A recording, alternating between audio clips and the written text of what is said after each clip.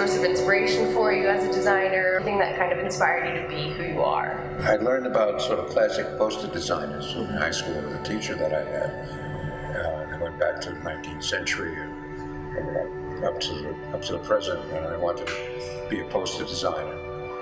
But then there are artists whose work I really loved, especially the ones with a sense of humor like Saul Steinberg and even Ben Shahn, where I learned how to do work flat. My work tends to be very flat. Those people inspired me, but also there are painters like Goya, Daumier, with whom I learned something about not wanting to go to war. I think a lot of designers and artists who are coming up today are trying to find what their aesthetic is while at the same time making themselves marketable to the current market. Where would you balance having your own style and niche versus doing things that people need you to do? Always doing things that meet your own sensibilities here, that is accessible to your client and ultimately to the public. Develop your own style here and your own ideas, and hopefully people will understand it and appreciate it. Your work has to have character so that it can't look like everybody else's, but the ideas have to be understood, which means that students always have to have a sort of general education in everything.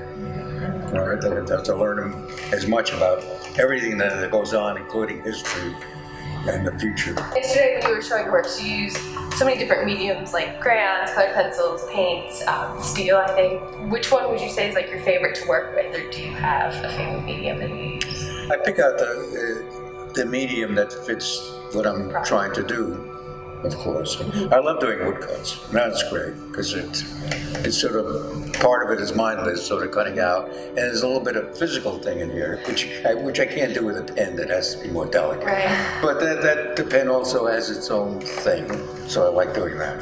Yeah, I haven't done much with crayons, but you never know what my next medium would be.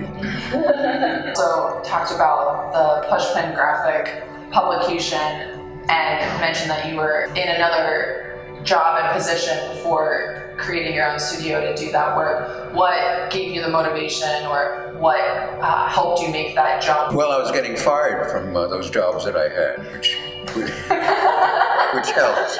Every job that I've had, was fired from, except the first one, which for the New York Times, which was a terrific job because I was able to make little drawings to go with little promotion ads. It was in the promotion department.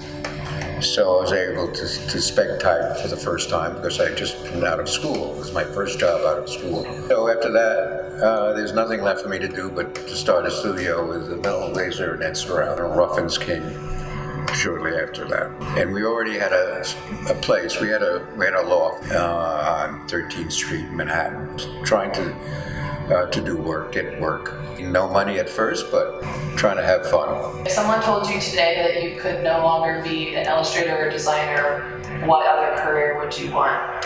Running a candy store. What's your favorite candy? I was thinking that.